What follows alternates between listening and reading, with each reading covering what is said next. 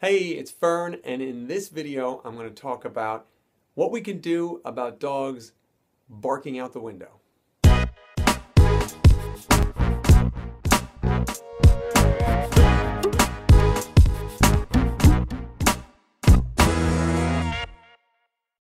Okay, today's question comes from actually two people. Carly and Amy both have the same question, and I'm sure a lot of people have this one as well. And it is, how do you get your dog to stop barking at people passing by your house? Well, this is a very tricky problem. And because you have to think of it from the dog's perspective. So here comes, maybe your dog's looking out the window, and here comes somebody walking by with their dog. So they're coming towards your property. Now, we've kind of bred dogs a lot of times to alert us of changes in the environment, to let us know when they see something that's different. You know, that was very useful for us in the beginning for survival. So a lot of those behaviors have been bred into the dog. So it's their natural tendency to let us know when something is different. So here comes somebody, let's say it's a person walking their dog towards our house. What your dog probably does is react. And what happens is that person is actually just walking by. So he just continues on their way.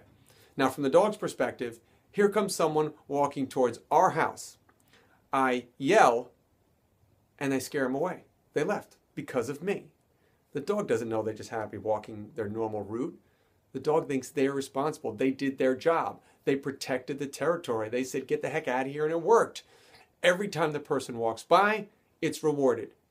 And as we know, whatever is rewarded will be repeated. So it's almost impossible to address because it's an impossible situation to control. I can't control when people are going to walk by my house. I can't control what they do. So it's really a lose-lose. So there's no real answer of how to stop them to do that except eliminating access to the window. Because what happens is dogs start to generalize. And initially, they're barking at dogs out the window as they pass by. Enough repetitions go by, and then they start barking at dogs on walks. You know, they just generalize dogs in general.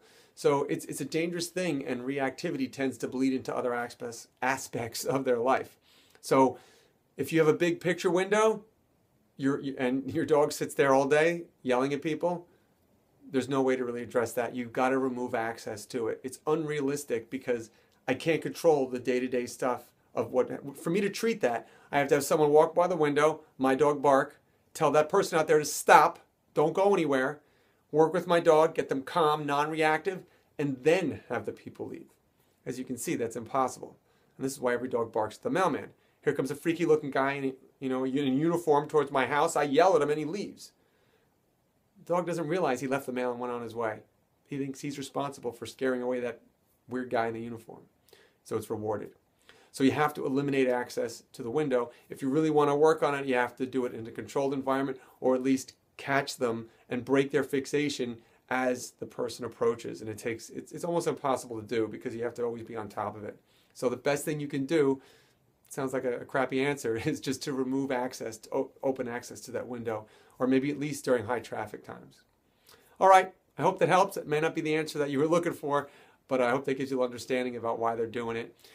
As always, if you want more tips and information on this, sign up for my free email list and I'll send you my newsletter as well as my free guide. And you can check out how to do that with the link somewhere around this video. All right, enjoy the day with your dog and I'll see you real soon.